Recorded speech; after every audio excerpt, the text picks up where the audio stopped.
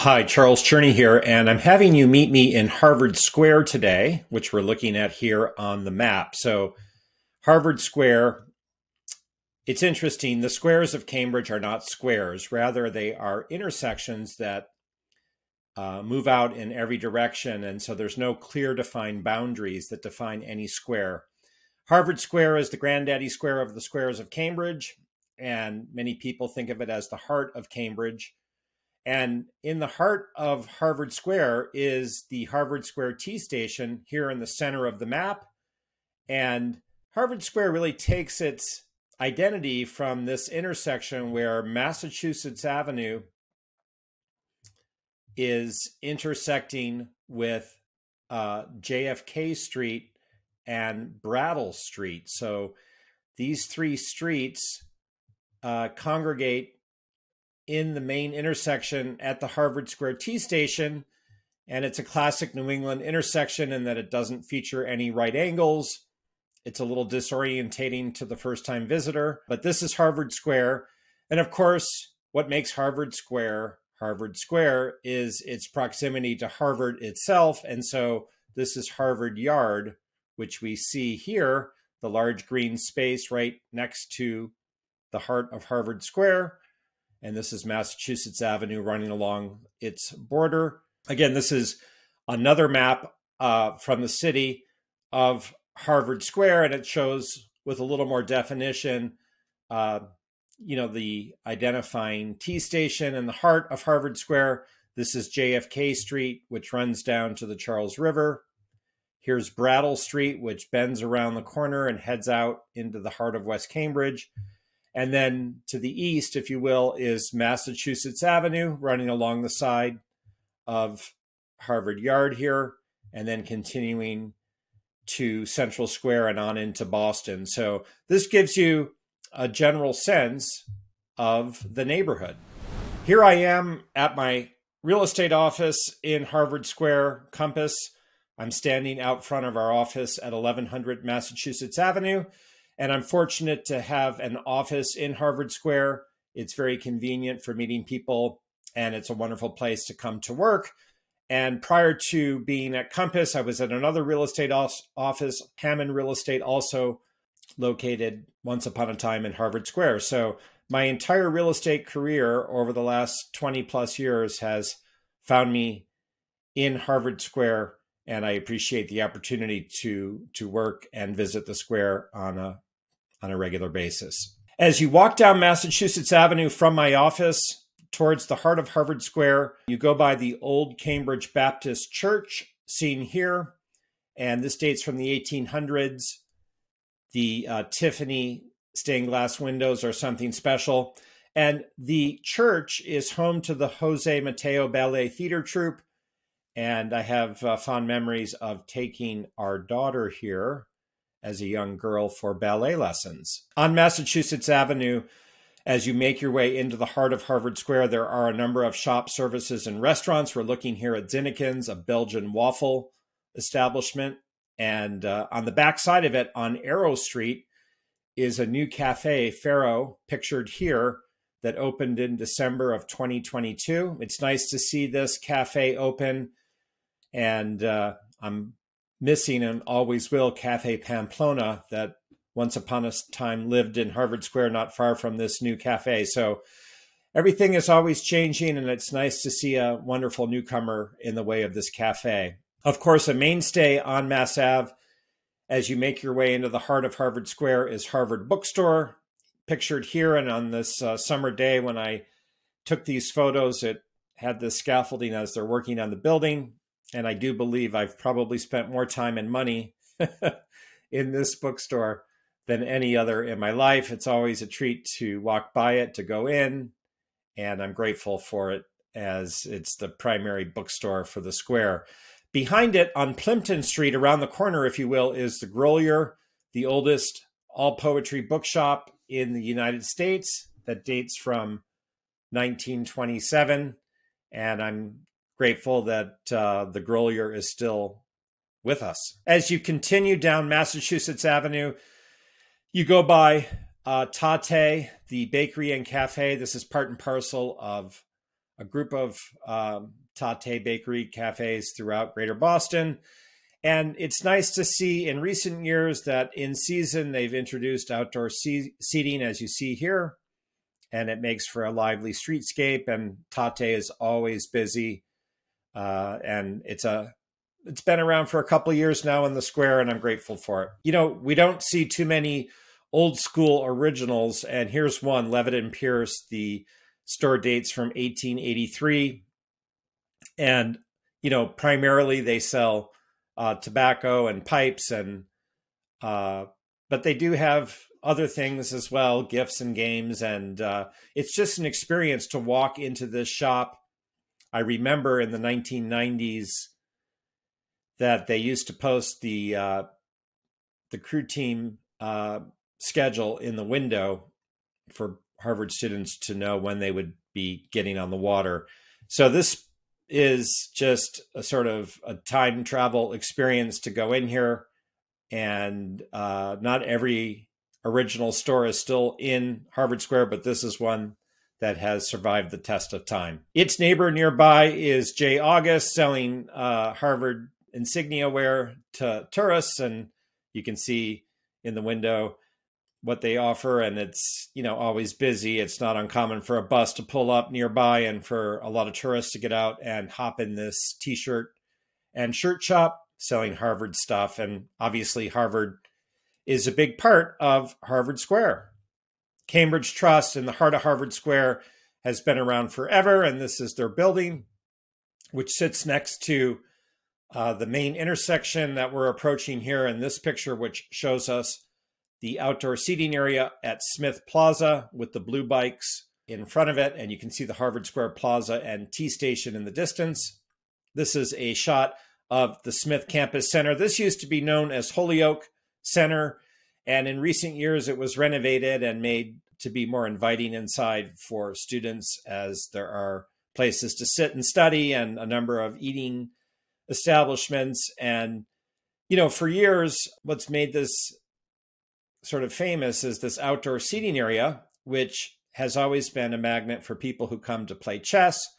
And you can see a couple tables here with some games going on, and sort of a long tradition of outdoor chess at this location in the absolute heart of Harvard Square in front of the Smith Campus Center. The blue bikes have come along in more recent years, which allow visitors and residents, for that matter, to grab a bike, and then you can return it at another station in the city.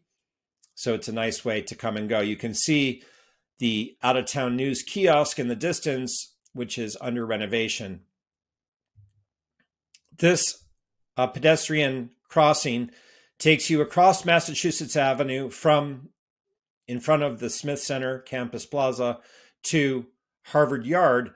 And you can see Harvard Yard here as you step into the yard. And I'm including it because Harvard Yard is really part and parcel of the Harvard Square experience, even though it's a place apart. You know, there's a hushed silence that you experience when you cross from the square, and it's hustle and bustle into the quiet confines of Harvard Yard. It's such an incredible place not to be missed. Beautiful old trees. These are freshman dormitories that we're looking at that surround Harvard Yard. And it's famous, of course, for the Harvard statue pictured here. And there's always a group of visitors right at the base coming to see it. This is Thayer Hall, one of the freshman dorms. And this is where I lived as a freshman at Harvard in the mid-1980s. Johnston Gate is the entrance, if you will, to Harvard Yard on the Massachusetts Avenue side that brings visitors in. And when people are moving in and out of the square, the yard, they open the gates so people can drive in. And that's an annual ritual for freshmen moving into Harvard Yard. Massachusetts Hall is one of the buildings found in Harvard Yard, pictured here. And the president of Harvard has her office on the main level, the first floor, and then freshman students live on the floors above. Again, just another shot showing the pathways that crisscross Harvard Yard It's really a magical place and not to be missed when you are experiencing a visit to Harvard Square. Here is that out-of-town news kiosk behind the storm fencing here, which is under renovation. And for years, this was, as its name makes known, a news kiosk. And you could go in and buy a newspaper or magazine from anywhere in the world. And it's just remarkable to think in 2023, you cannot buy a newspaper now in Harvard Square anywhere, to the best of my knowledge. That's how much the world has changed. And when this kiosk reopens, the out-of-town news kiosk, it will be run by the city, and I believe they'll probably have some programming to allow it to serve different purposes and functions. It'll be interesting to see how it plays out. You can see the Visitor Information Center adjacent to it, and student-led tours begin here. You know, I imagine the kiosk, the information center we're looking at, will play out with the addition of the out-of-town news plaza. So you can see people entering and exiting the subway to the right in this photo. And here is the entrance that takes you down to the Red Line subway with service out to Davis Square and beyond to Alewife and into the city of Boston. It's hard to believe this is the Pit, as it was known for many years, reinvented now as the Plaza with these colorful chairs and umbrellas. So, you know, the city is seeking to reinvent the whole area. The Pit for many years was a magnet for all sorts of counterculture life. And, you know, it's just remarkable to see it now as Candy Cane Lane here. And look, things never stay the same. Change is part of life. And I have a feeling once the kiosk opens that the whole center of Harvard Square will be injected with some vitality. I'm sure everyone will be grateful for the storm fencing to come down and the construction to be completed. Here we're looking at the main intersection, if you will, in the heart of Harvard Square. And this is where Brattle Street, Massachusetts Avenue, and JFK Street meet. It's a big intersection. And on the Brattle Street side here, we're looking at Cardullo's Gourmet Shop. This European grocery serves food, beer, wine, cheese, and has a deli bar. And it's a mainstay that's been around for some time. On the JFK Street side of Harvard Square is the Russell House Tavern, which is enjoying outdoor seating since outdoor seating has emerged in season in the last couple of years, which is nice. And here's a shot showing us the view from the heart of Harvard Square down JFK Street in the direction of the Charles River. And you can see there's various shops, services, and restaurants. And then as we look across JFK Street towards Brattle, in this photo, we see Starbucks, which moved to this location recently, taking over the Curious George bookstore space that stood in its place before. And you can see the traffic and people waiting for the light at the heart of Harvard Square. As you make your way down Brattle Street, you come upon the Harvard Coop, which otherwise has a building facing directly on Massachusetts Avenue, which takes you into the bookstore. Off Brattle Street, you enter the Coop here at the corner of the alleyway known as Palmer Street.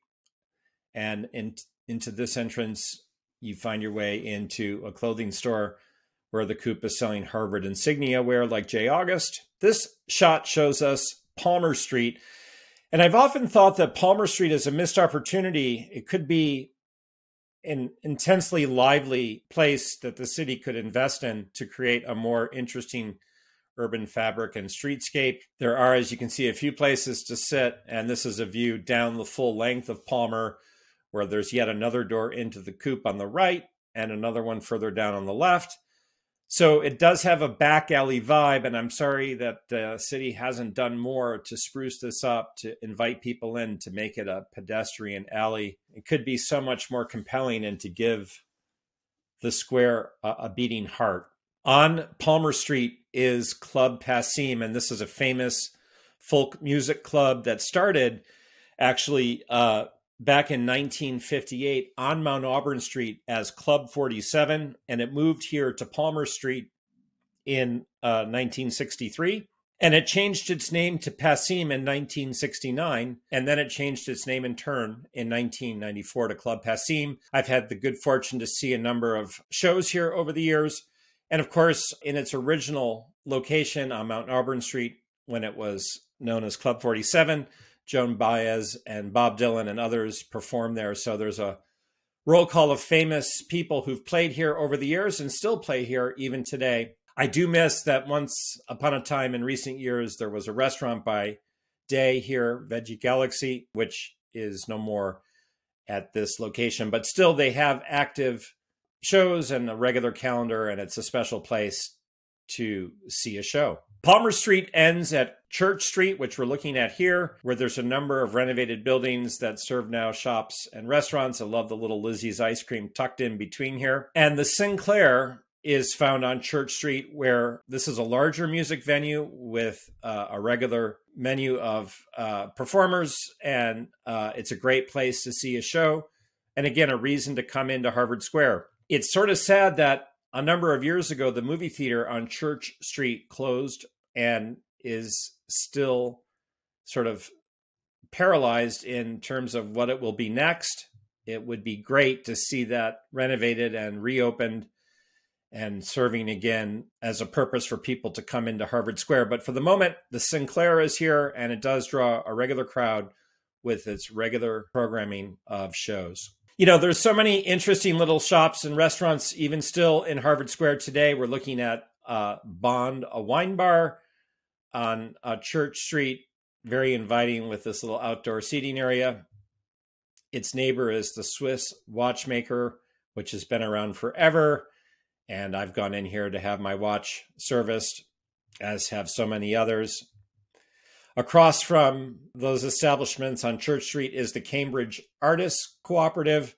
And then down at the corner of Church and Brattle is Wholesome Fresh. This used to be Sage, so there's a long history of this address being a supermarket.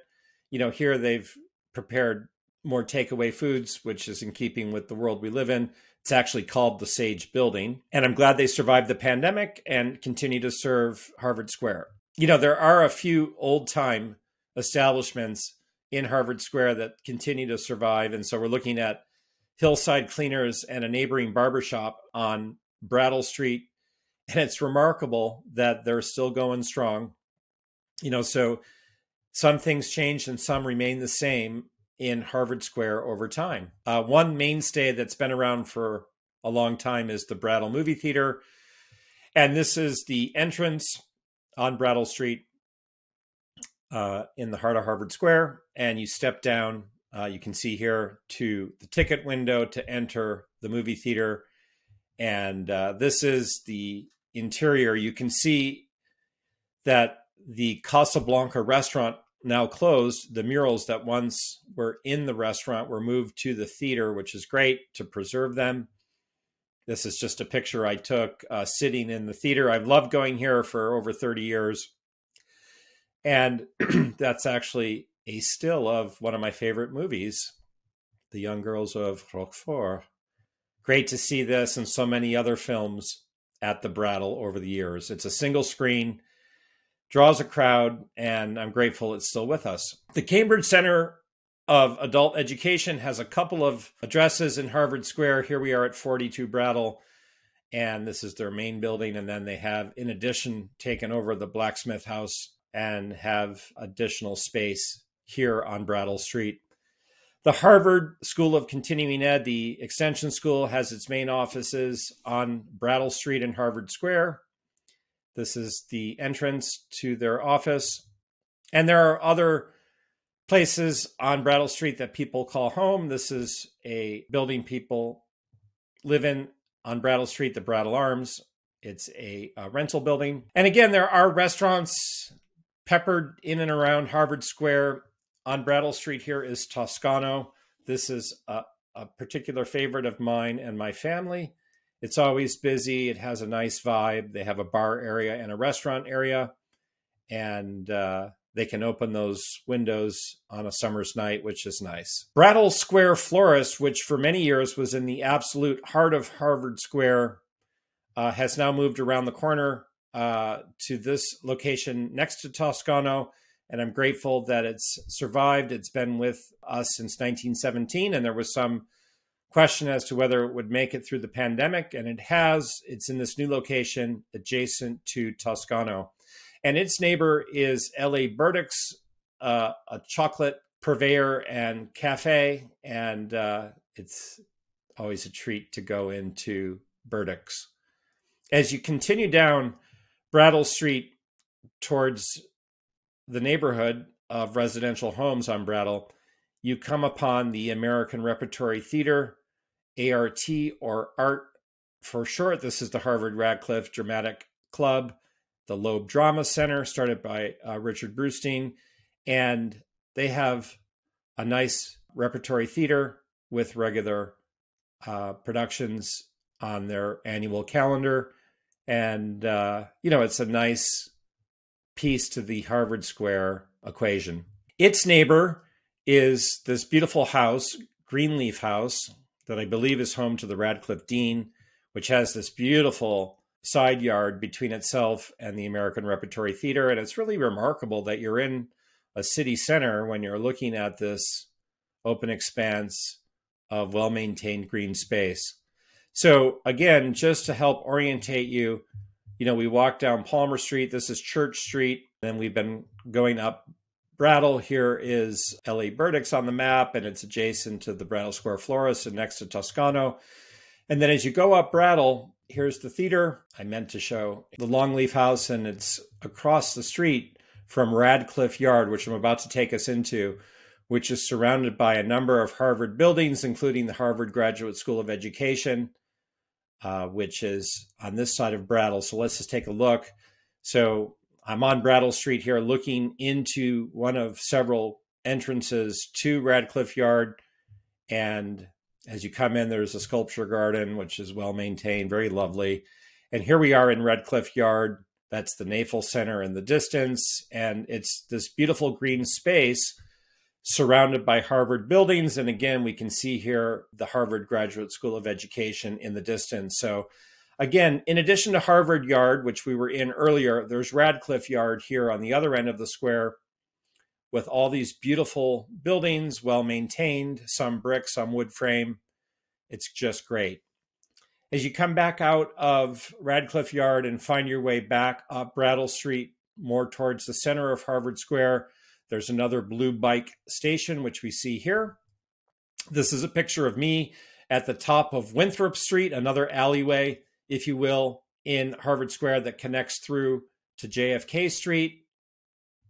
And nearby to that Winthrop Street entrance are a couple of mainstays. Falafel Corner is a place I often go for a takeaway lunch. And next to it is Charlie's Kitchen, a classic dive, if you will, and made famous by the film Good Will Hunting, when Matt Damon and Ben Affleck filmed a famous scene in the film in this long-standing burger dive joint. They also are taking advantage of the outdoor seating that's popped up in recent years in Harvard Square. Beyond Charlie's Kitchen in the distance, on the further side is the luxury Charles Hotel, pictured here. And on the day that I was taking photos, I noticed that this garden bar, so-called, was getting ready to open for the first time. So this is a new addition to the courtyard in season for the Charles Hotel. This is one of several entrances that you see here to the Charles. And they have their own internal courtyard, which you can see here. You walk up into, and it's pictured here. And it's a great 5-star hotel. As you continue back towards JFK Street, its neighbor is the Kennedy School of Government, and it's grown and expanded in recent years. And this is one of the newer buildings that takes you into an internal courtyard. So the Kennedy School of Government, at Harvard is a part of the Harvard Square experience. As you get back to JFK Street, there's a number of Harvard buildings that are found here, and they're very well maintained and add a sense of history to the square, as you get a sense of from this photo. And as you walk up JFK Street back towards the T station, you know, there are a number of shop services and restaurants. You can see Shea's Wine Bar here, which is a longtime mainstay.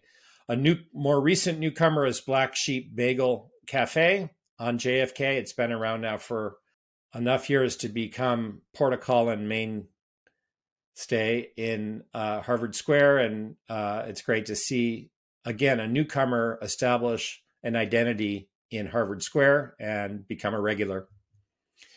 As you go up JFK Street, there's this pocket park called Winthrop Park with a pathway seen here that connects to Winthrop Street.